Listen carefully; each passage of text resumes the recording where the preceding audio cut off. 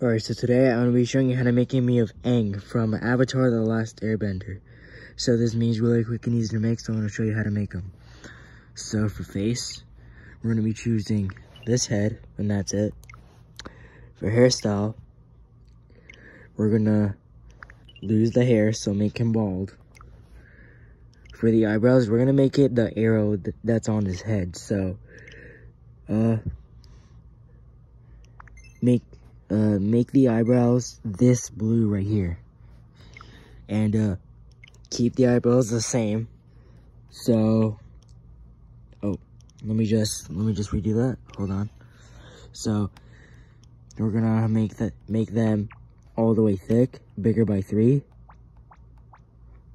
Tilt them up all the way, and put them all the way close, so it should look just like that. For mouth, we're going to be choosing this mouth, and we're just gonna put it up all the way. See, now it looks more like an arrow.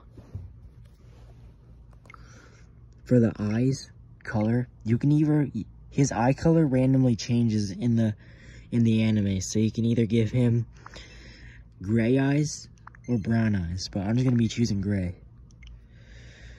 You're going to be choosing these eyes right here.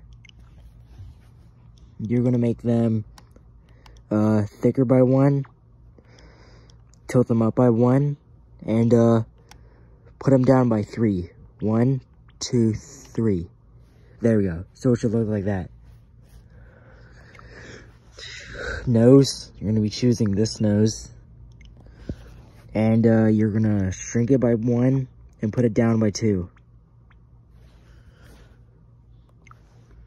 Facial hair, we're going to be choosing this mustache. We're going to shrink it by 2 and put it down by 2. That's his actual mouth. Favorite color, we're going to be choosing yellow. And for body size, we're going to make him a little bit taller, so about like right there, and a little bit skinnier. So yeah, that's how you make a me of Aang from Avatar The Last Airbender.